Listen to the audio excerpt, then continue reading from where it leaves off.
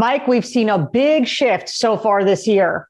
We've seen a big rotation, really a massive sector rotation, where you had money coming out of technology and some of those really high beta, high octane kind of growth in tech names, and some of that money looking for a new home. And what you've seen is a lot of that money come into the sectors that had been left behind previously. Things like energy, things like financials, industrials, basic materials. Essentially, it's a bet that heading into a year where the Fed is probably going to start raising interest rates and heading into a year where we're coming out of the worst of the COVID-19 pandemic, people are placing bets on sectors that tend to do better in economic expansions, that tend to hold up better when the Fed does start raising interest rates, and abandoning or moving out of some of those sectors that thrive in a low rate forever world where you're not getting much economic growth. So you need to kind of buy growth and pay up for growth from sectors like technology and from some of those hyper growth names. So it's a very big rotation. And when you see these types of moves happen, they typically have legs. It's not something that's over in a week or two.